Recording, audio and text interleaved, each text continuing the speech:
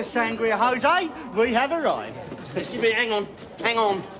Just before you go and check in, this prize ain't quite as straightforward as it seems. Well, he did win, didn't he? Oh, yes, oh, yeah. Well, it's all puckering above board and all that. I mean, we got all the tickets and everything, yeah. So what's the problem? That's strange, you know. What?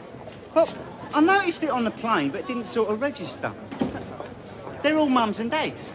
They've all brought their kids with them. What's strange about that? Well, except for me, right? All the winners are parents. No, it's not the parents that are the winners, Rodney. It's the kids. What do you mean? Well, Rodney's painting won first prize in an under 15-year-old category. Say again. So they think Rodney's 15? Is that right? No. They think you're 14. 14? I think I'm 14. Why didn't you tell me this back in England? Well, I thought it might cast a little cloud over the holiday. Look, Rodney, I sent your painting off in good faith.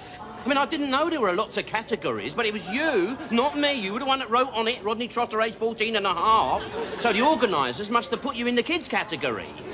So it's your fault that you wrote on it. How was I to know that in 12 years' time you were going to enter it for a cornflakes competition?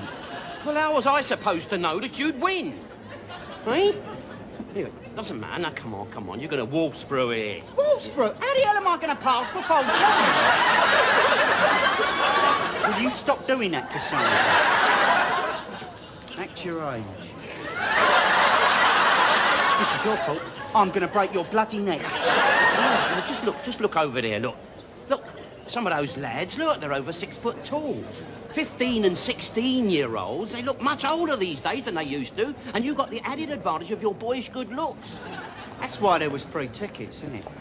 One each for Mummy and Daddy and one for the sport. You can't expect 13 and 14-year-olds to go abroad on their own, can you, eh? And what exactly is your role in all this? Well, when the cornflakes people phoned up, they said that you had to be accompanied by your parents. So I said, and I don't know why I did it. I must have been flustered at the time. I said that I was your dad. My dad? Did you hear that, Cassandra? Yeah. And who the hell am I supposed to be, his mum? God, please tell me this is a bad dream. Don't pretend, Cassandra. You're only pretending, aren't you? I mean, you haven't got to check behind his ears or pick him up from school or nothing like that, have you? I think we should go and tell them the truth. Just a minute, Dopey, just a minute. We're here now, aren't we? If we all keep stum, we can have a lovely free holiday. But if they find out we're lying, they'll chuck us out the hotel. And if they find out we're telling the truth, they'll chuck us out of the hotel. Now, return flight's not for another week, so what are we going to do? They'll probably stick us in one of those Spanish halfway homes. Hell, at some point, they are going to realise I'm not 14. But we'll be back in the hotel by then, won't there? There'll be nobody there to ask questions. Come on, we're on holiday, eh? Well, whatever else it turns out to be, it's an experience. Good girl, that's right. You know it makes sense, don't you? That's it, now, come on then. Come on.